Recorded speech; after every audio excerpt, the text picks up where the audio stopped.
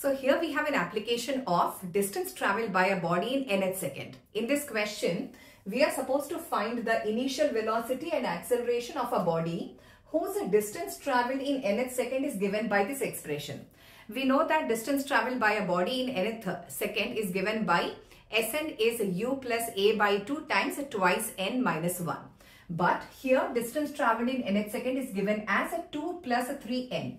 So we have to express this quantity in the form of u plus a by 2 times 2n minus 1. For that we will do some simple modifications, like we are given distance travelled in nth second as 2 plus 3n.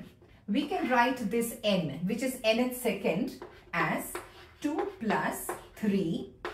This one can be taken as a 2n minus 1 plus 1, which of course it turns 0, by 2. On doing so, this cancels. 2n by 2 is in a way n.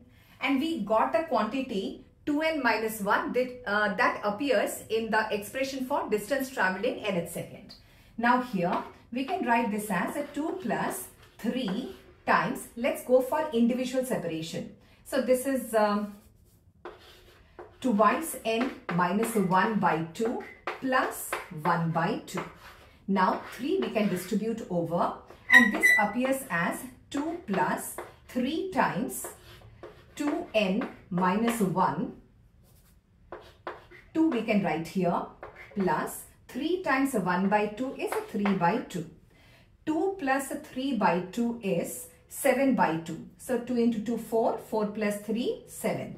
So this is 7 by 2 plus 3 by 2 times 2n minus 1.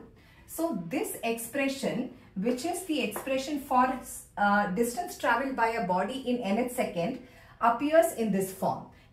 The distance travelled by a body in nth second, which was given in this form, is finally expressed in this form. Now, since this is the distance travelled by a body in nth second, the converted form, we will compare this with the standard form. Standard form is distance travelled by a body in nth second is u plus a by 2 times 2n minus 1.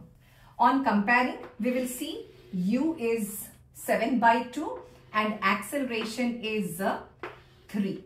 So, the initial velocity u is 7 by 2, which is a 3.5 meter per second. Say for example, if it is in this unit, and acceleration is a 3 meter per second square, on comparing the term by term of this expression.